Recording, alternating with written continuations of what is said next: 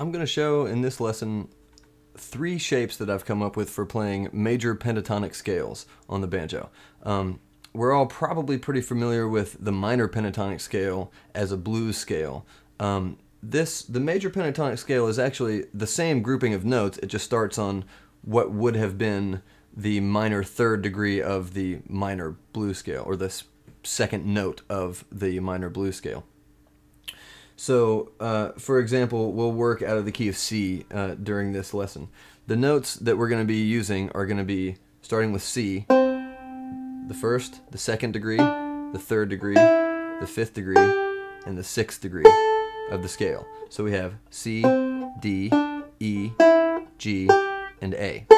And then the scale is just going to repeat itself after that. C, D, E, G, and A. So the concept behind these shapes is each one of them involves an extension above the octave, above the 1 octave reach of the scale. For example, here's 1 octave of the C major pentatonic scale, from C to C. Now the shape that I'm going to show you here is going to extend beyond this up to an E above the top C above that C, which is where we start the pattern. So what we're going to have is and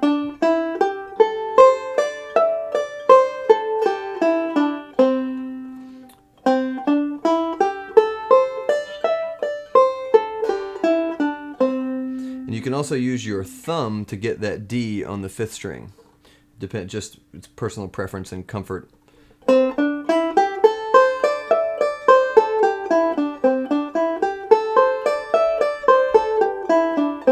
So that's going to be the root position version of this shape, starting from the 1st degree of the scale. The second shape for this exercise would be what's referred to as the 1st inversion shape, which means starting from the 3rd degree of the scale. And that one, first of all, we're going to be working off of this basic C shape.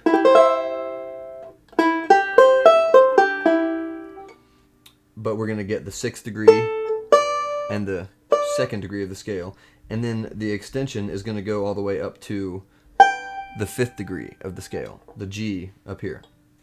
So this shape is going to look like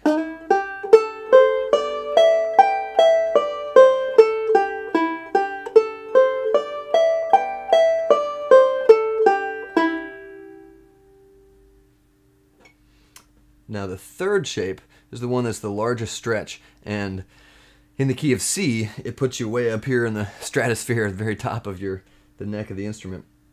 This is what's going to be referred to as the 2nd inversion of the shape, because it's going to start from the 5th degree of the scale, this being your C shape. And this is going to be working off of the standard bar C shape, which would also be found here at the 5th fret. But we're going to be the octave above it up here. And this one is going to look like this.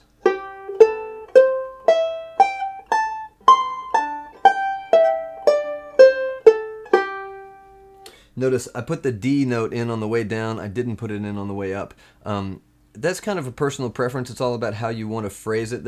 A couple of these other shapes work the same way. The 6th or the 2nd degree may show up in 1 octave but not in the other octave. I've kind of phrased them this way just for ease and fluidity up and down the neck of these shapes. But obviously you can do anything you want with them. So again, the 2nd inversion shape starts on this G and is going to work us all the way up to the C, the very top note you've got on the instrument.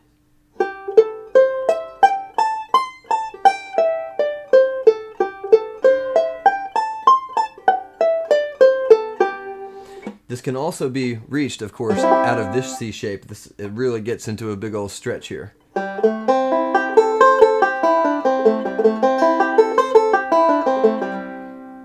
That's, for example, talking about using the thumb or the index. Down here, I'm more likely to use, my middle finger, because it's more ergonomic than getting the thumb around here and still connecting in both of these places.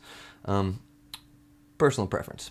So as far as right hand technique is concerned for this exercise, what I use is kind of a combination between single string technique and forward and backward rolls.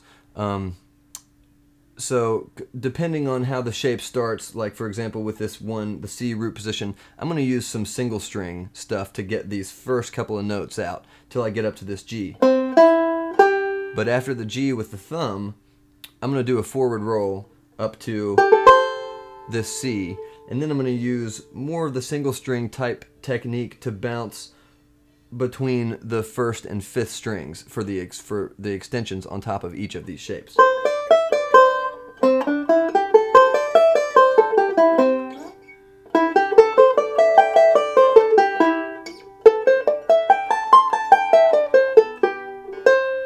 So it's a bit of a hybrid technique. And I would imagine that I probably don't even do it exactly the same every time. So I would suggest just play with them and figure out what is comfortable for you. And most importantly, don't hurt yourself. The way these shapes run into each other, you could segue one into another and into the next. And then, of course, the pattern is going to repeat themselves back into the first one again as the three of these shapes symmetrically lay out on the neck. For example, starting with the C in root position, moving into the C shape in first inversion, and then into the C shape in second inversion.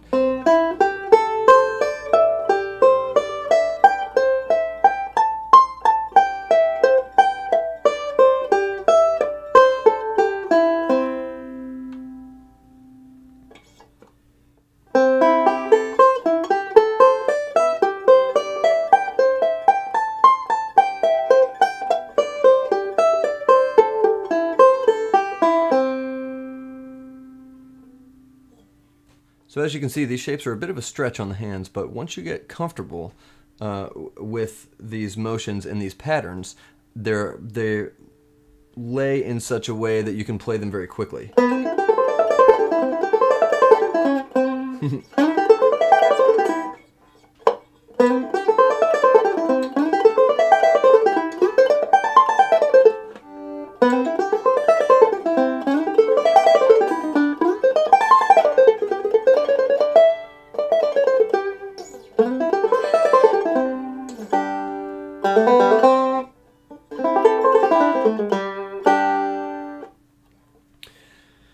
And of course, these are all movable shapes because they're all closed position shapes. You can play them in any key you want to. B flat, for example. You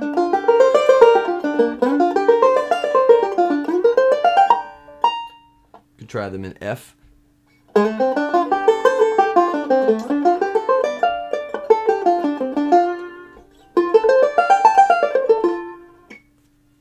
Even just to be mean, A flat.